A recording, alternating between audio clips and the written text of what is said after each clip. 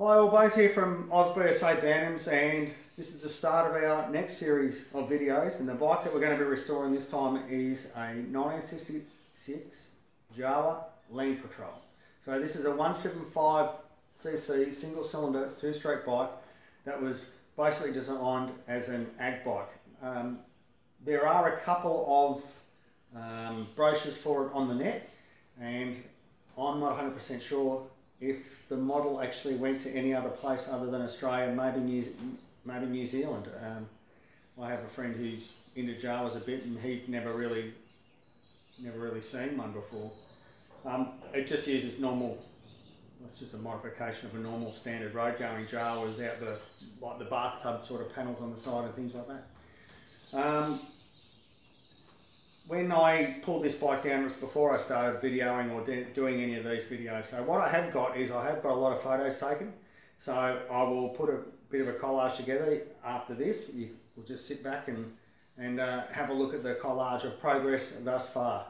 I had already got some things done, and I'll show you those in a minute, some of the modifications and repair work that I've already done. Biggest problem is this sucker here. Primary drive sprocket, I cannot get it off. I have put heat on it, I have frozen the shaft, I have done heaps, I've had a puller on it, penetrating oil, even acetone and ATF on it for a month. So, and it's still not budging. So we're going to have to, I may have to end up making a specialised puller to actually get this off, but one way or the other, I have to get it off. I don't really want to cut it off because the boss on the back of the sprocket is actually recessed up near the bearing, and the way the casting is, there's not a hell of a lot of room. It'd be a very, very delicate sort of job. And the other thing is, I don't know whether I can get a primary drive sprocket like that as well. But we'll keep persisting with that, and we've got to keep persisting because it's got to come off. Just show you something else. Right down here. So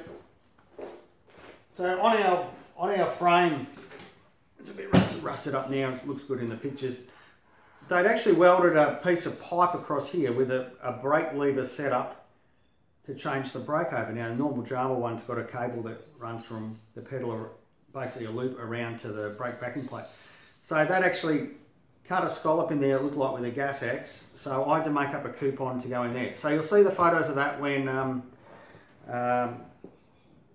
put the collage of pictures all the way up. The other thing was this center stand, it was just completely and absolutely flogged out. So I've rebushed the alloy part of the center stand, reamed out and made a new pin for the center stand. So that's got no wobble in it.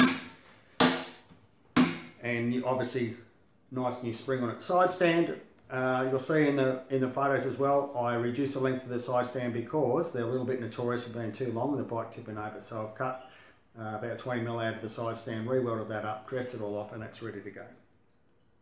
So that's where we are at the moment. And I'll show you some more stuff that is actually completed.